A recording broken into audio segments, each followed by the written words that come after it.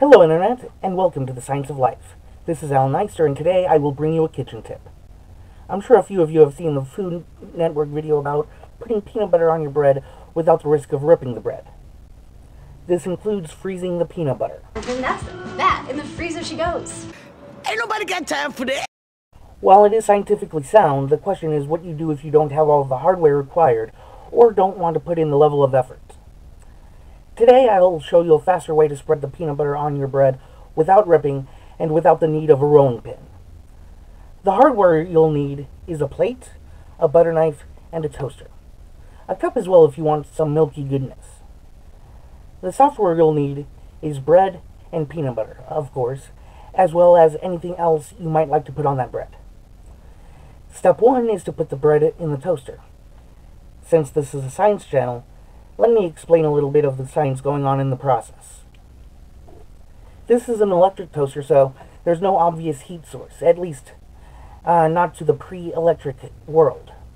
Sure, it's obvious that electricity is being turned into heat here, but how is that happening? In electrical conductors such as copper or iron, electricity passes through the material. Each material, though, has a different resistance to electrical flow. What this means is that the electrons move more quickly in low-resistance metals such as iron and move more slowly in high-resistance metals such as the nichrome in your toaster. The slower the electricity moves, the more likely that the electricity will start colliding with the electrons in the metal.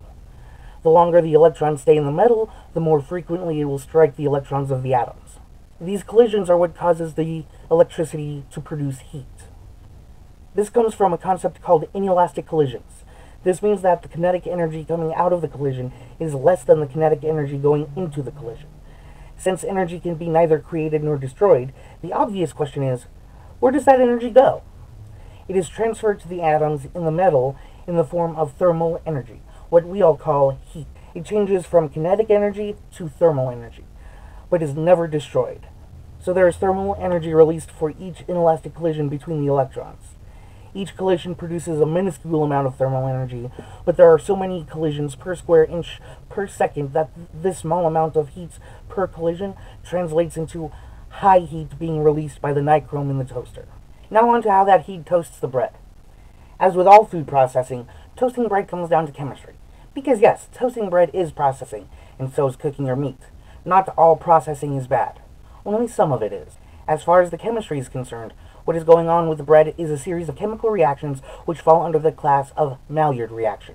It is important to know that the full detailed chemical schematic of the Maillard reactions is not fully known or understood yet. Some of it is known though, like the fact that the general reaction is sugar, like glucose or sucrose or fructose, chemically reacting with an amino acid, such as aspartic acid, glutamine, or glutamic acid, to yield an aromatic compound. The chemical reaction which occurs in any given bread depends on the bread type. But for all bread, a chemical compound called hydroxymethylfurfural, or HMF for short, is produced. This product gives the distinctive toasted bread smell and taste. Now, there are two ways toasting bread helps increase the spreadability of peanut butter. The first is the structural integrity of the bread. Notice that the bread is no longer soft and fragile. It is now crunchy and tolerates the spreading of peanut butter much more readily, which makes tearing much less likely.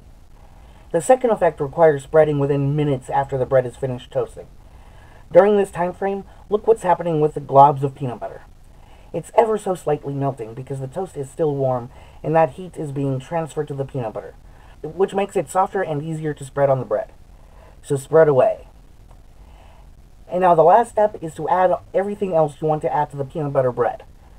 Present it as you wish, and chow down.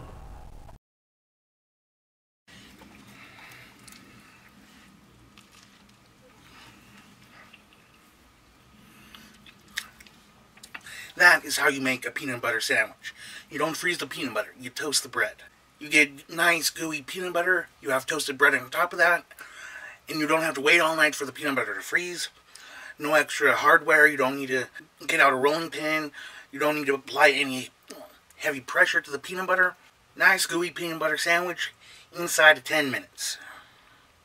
And most of that 10 minutes is just waiting on the toaster. And this is Alan Neister with the Science of Life, and I will see you next time. And until then, stay curious, my friends. So subscribe to stay informed. Don't forget to like, favorite, and share this video. Follow me on social media, links in the description. And as always, until next time, keep learning, keep growing, and keep improving the world around you.